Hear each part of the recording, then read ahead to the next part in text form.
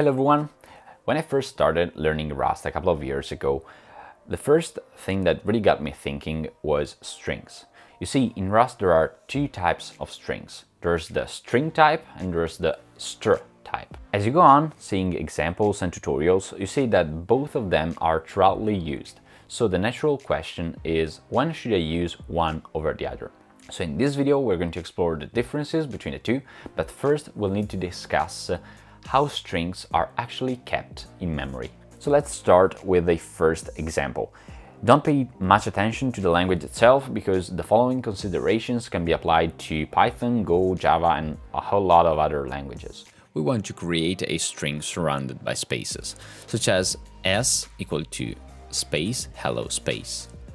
From a memory standpoint, the situation is characterized by two memory entities. We have a memory region on the heap containing the actual string content, and then we have a string record on the stack containing the memory location of the first element on the heap, and generally its length. Looking at our example, we can say that S does not contain the actual string content, but instead it is simply a reference to the memory region containing the content.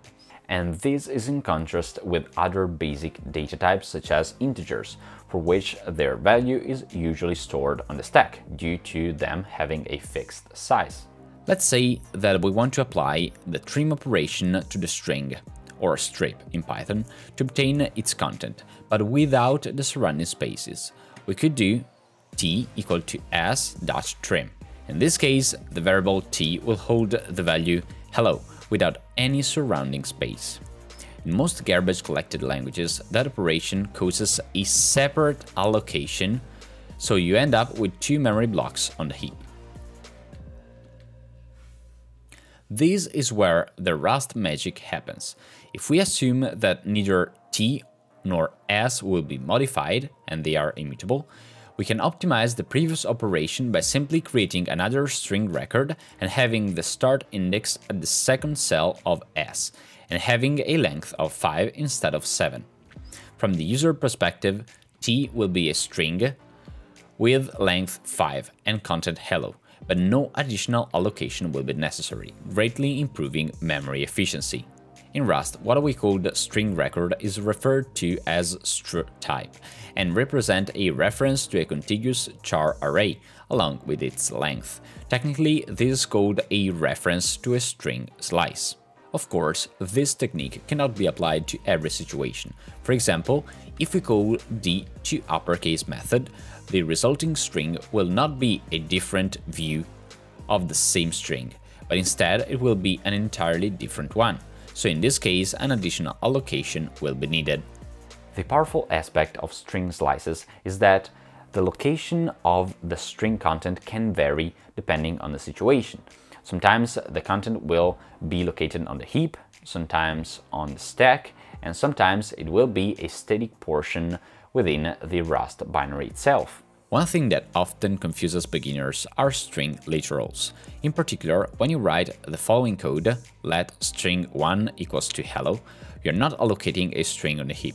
Instead, you are creating an immutable string literal whose content is stored on the binary itself, and this is possible because its content is known at compile time. On the other hand, this is not the case if you write the following code. In this case, we take an integer I equals to 10 and then we convert it to a string. In this case, the string content is not known at compile time, so we need to do an allocation on the heap, creating the string 10. If we now analyze the type of the two previous variables, we notice that string1 is of type string slice and string2 is of type string. This is because the first string does not allocate any memory on the heap, whereas the second one does. As a rule of thumb, anytime you need to allocate new memory, you will need to use the string type, whereas if you only need a different view of an existing string, the string slice type will be more adequate. Technically, the string type is a known type, whereas the string slice is not. And to really understand the difference between the two, you really have to grasp the concepts of ownership and borrowing, which, by the way, if you need some help on those, I made a video a few months ago on the channel and the link should be up here. In a nutshell, when you allocate some memory on the heap, there must be a way to free it when it's not used anymore, otherwise you'll produce a memory leak. In Java or Go, that's the responsibility of the garbage collector, but in Rust, it's the ownership system that frees that memory region once the owner variable, goes out of scope. Now that you know the basics, let me give you a couple of tips. You can easily convert between the two using the toString and the borrow operation, such as in this case we have a string literal, foo. We convert it to a known string, so in this case we are allocating some memory on the heap, and then we get back a string slice by using the borrow operator, the AND symbol. Another important use case is the use of strings in function signatures. When you're designing function signatures, keep in mind that generally strings are passed as string slices and are returned as owned strings, such as the following. This prevents unnecessary copies when passing the parameters, but also guarantees that the output string will live long enough to be received by the calling code.